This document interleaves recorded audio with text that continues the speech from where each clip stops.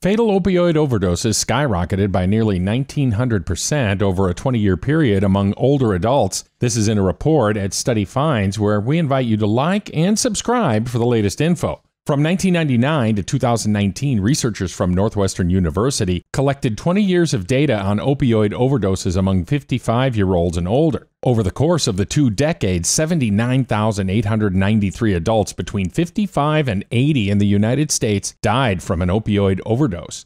Specifically, the rate of deaths from opioids in the United States increased by a staggering 1,886% among this group. In 1999, the number of deaths was 518. By 2019, the death toll rose to 10,292. Study authors say a potential reason for the growing number of opioid overdose deaths is ageism.